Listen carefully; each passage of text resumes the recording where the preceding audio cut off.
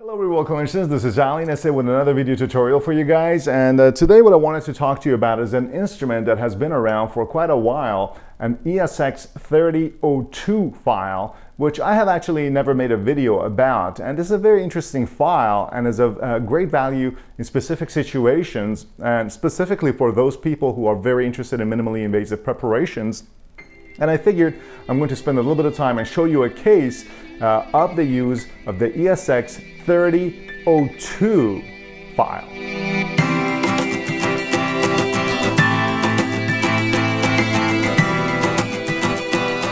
Okay, so the 3002 ESX file is a 3002 endosequence with a booster tip, which means that it is non-heat treated and therefore it has very high torque resistance. And it has a booster tip so it can actually go down the canal fairly easily after you prepare the canal to a size 1502. My recommendation is to use this instrument at about a 300 RPM with a 0.6 Newton centimeter torque, OTR torque value on the endosync. But the main reason for the use of this instrument, frankly, is so that you can combine a 3002 with a larger taper instrument such as a 2006 or a 2506 endosequence file, so that the combination of the two can create a variable taper with a large enough apical diameter on a molar, which is a 3002 at least, and then a large enough taper preparation, which would be a 2006 or maybe even a 2506 depending on the canal.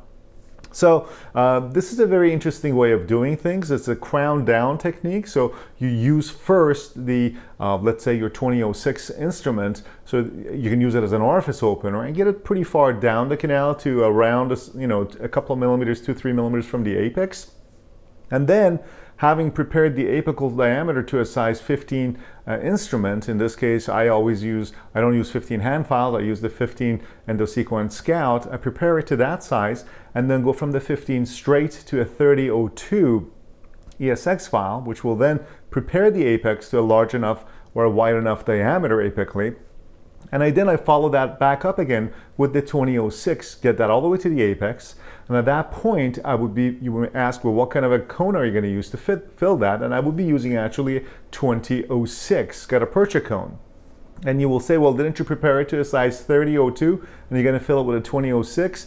And the answer is yes. The rim around the apical area of that cone is going to be filled with a bioceramic sealer. Remember, the main point here, again with hydraulic condensation, is that you need to have a gutta-percha that goes to the apex, and a 2006 cone will fit because you've used a 2006 endosequence file to reach the apex, and you will then have that little bit of rim of bioceramic sealer around the apex to fill that apical area. Anyway, this is one of those cases you're going to have to see. So without doing too much theory here, let's take a quick look at this one case, which is a more advanced type of a case anatomy of a mandibular premolar with a fairly S-shaped curve and a necrotic tooth that I handled with this specific technique of using the 2006 as an orifice opener, then instrumenting the canal to a 1502 endosequence, or rather ESX Scout, then go straight to a 3002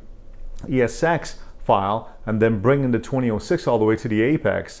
And this shows how, using pretty much two main rotary instruments, I managed to do this case with a follow-up. So without further ado, let's take a quick look at this case.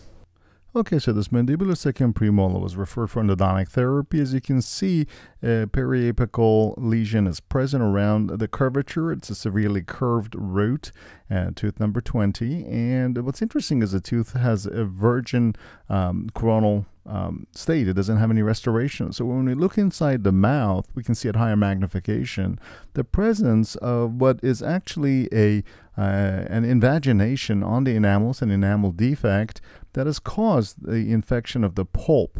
And this is one of those interesting anatomical defects that causes apical lesions and necrosis. So we isolate the tooth with a rubber dam and use the saber cut burr from the readable endoaxis kit. As you can see, it cuts like butter right through the area where the invagination was, because I wanted to make sure I remove all the biofilm. So I access through that space and already very quickly get access to the coronal part of the pulp chamber. And then now what I'm doing is using the 14D ultrasonic tip on the Forza V3 to kind of slowly blend in the axis preparation.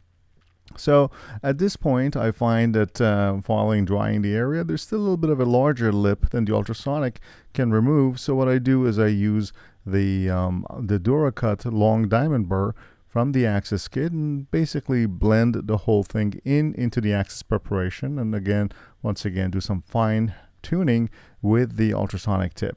So at this point, we have the initial axis preparation, and it's time now to see what we have for available length.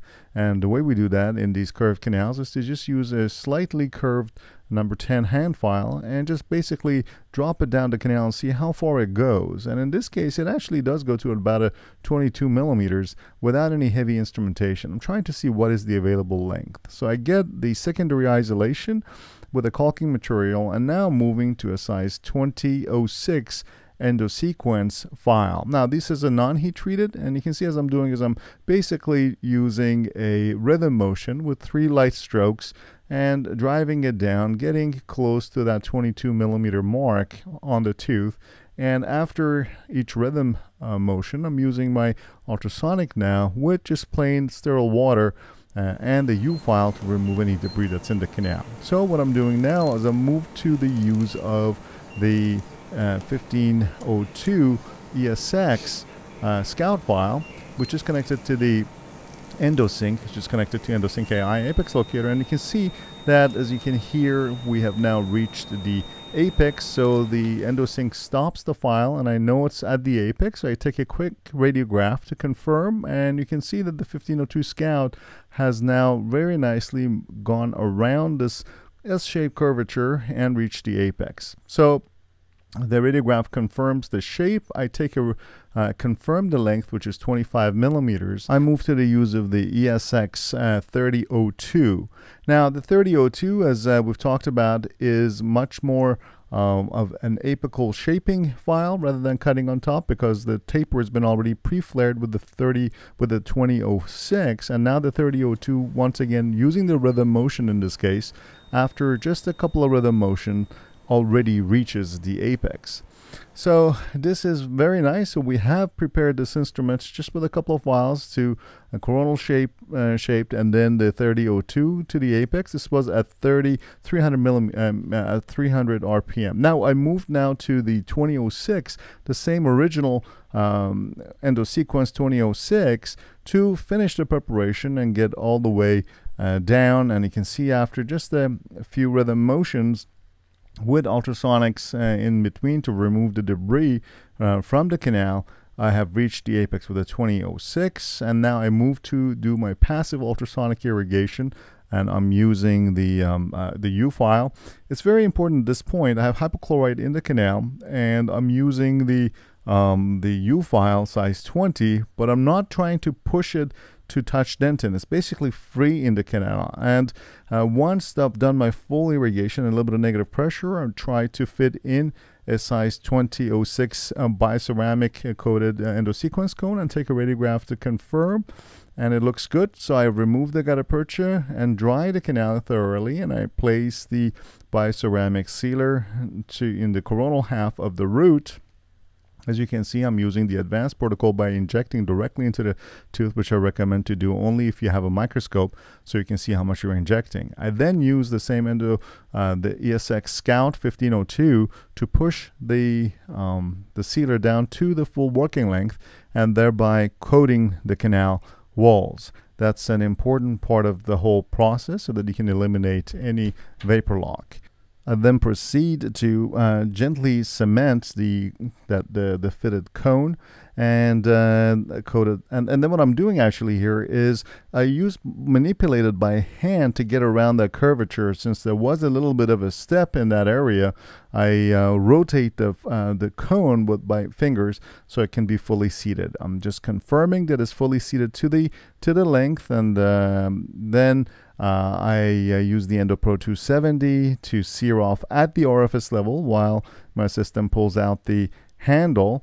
And at this point, I move straight to the size 10 shoulder plugger to spread the gutta percha right at the surface of the orifice, and move on to a size 9 and start to condense in the perimeter of the gutta percha as it meets the dentin, so that I can close off any exposed sealer that is there. At this point, I just have to remove the sealer in the canal walls or in the chamber walls, and I'm using the ultrasonic with water for it, so very quickly clean off the chamber. Once the chamber is clean, I then dry, and for one final time, I use the number 9 plugger to just condense the gutta percha around the perimeter, and then proceed to place the endo restorative material, which is a long-term provisional and a base, and it's multifunctional, and as you can see very quickly, I can fill it all the way up. It's a dual cure self etching type of a bioceramic resin that I just cured the surface, and here we have the final case and the post-op radiograph that you can see we've managed to get around the curvature and pop the little lateral canal in the area of the lesion coronally. And here is the case at about a 1-year recall on the tooth, showing complete healing of the lesion and an asymptomatic tooth. As you saw, this combination is a pretty interesting combination for some of the more challenging cases. So the fact that the 3002 ESX file is non-heat treated, it means that it will have very good torque resistance, so it doesn't unwind that quickly.